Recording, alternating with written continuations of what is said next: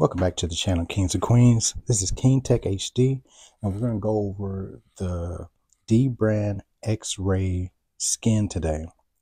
They do have a case for this that has grips on the side, but I wanted to give the skin a try. If I like the skin, then maybe get the case. But this is the skin. They do have two versions they send out when they send you the skin. They send out the light version and they send out the dark version. The dark version, I has not installed the dark version yet. This is the dark version. And then of course I have the light version that I did install on my device.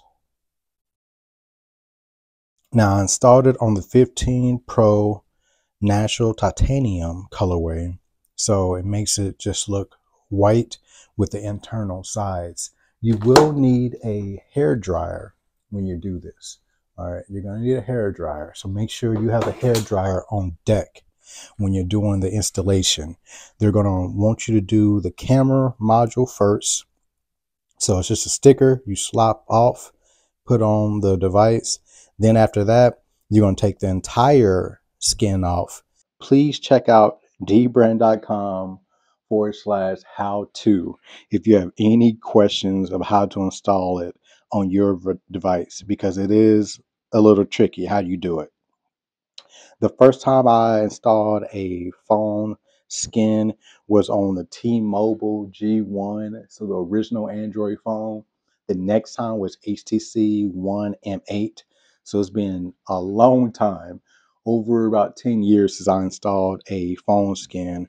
But once or twice a week, I like to go caseless with my device, just so I could get that feeling, that titanium feeling. And also it's light.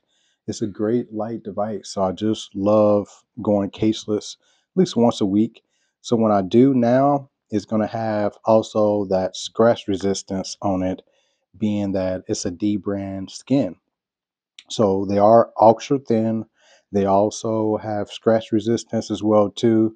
The drop protection is not going to be there because these are just, nice decal stickers. So the protection is not always going to be there, but it is going to give you a good look on the device.